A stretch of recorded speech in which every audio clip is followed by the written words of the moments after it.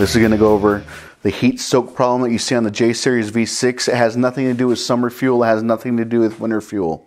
It has to do with these three sensors right here. I'm going to show you where they are on the vehicle as well. These actually came off a 1999 Acura TL with a 3.2 liter J Series. TLs seem to have this problem, and the Honda Accord seem to have this problem as well, the V6s. I think I've heard maybe the Honda Odyssey has it, but not too sure. But so these three sensors all talk to each other, right? Talk to the computer, and the computer needs to see correct readings from all of them. This is their intake temperature sensor. Yeah, air intake temperature sensor. This is the water temperature sensor, which gives you the reading on your dash of the temperature. And this one is a coolant temperature sensor, which controls the fans behind your radiator. So this one is located on the intake manifold on the driver's side towards the firewall. You can see in the video right now. This one sits on a coolant pipe right near or right below the EGR valve.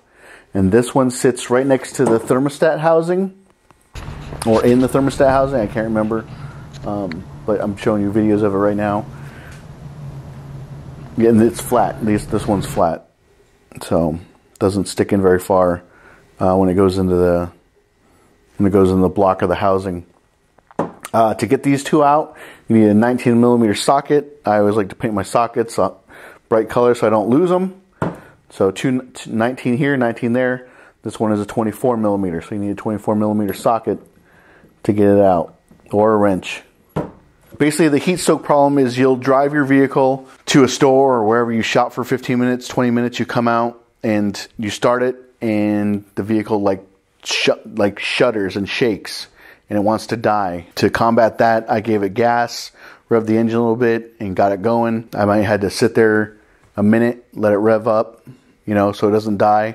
You're going to get a check engine light. It's going to be for a misfire, but it's not really a misfire. It's misleading because it's showing you a misfire because the knock sensor can't detect that it's actually not a misfire. It just sees that the engine is shaking. So the knock sensor says, oh, I'm shaking. I'm going to throw out a misfire code. And it's going to, it could be any of the P0300s or even a random cylinder misfire.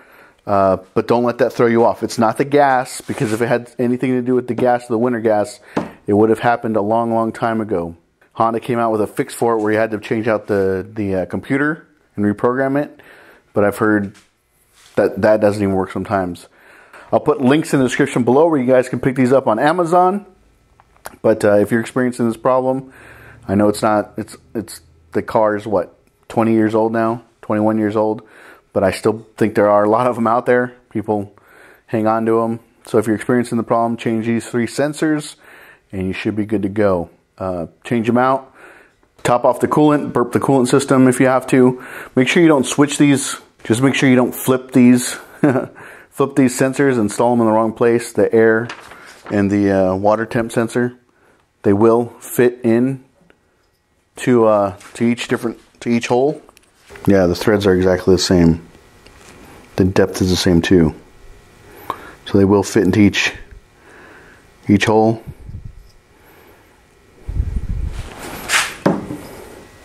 You can tell this one's a little bit darker because it's been sitting in the intake manifold, the upper plenum, and it has carbon on it.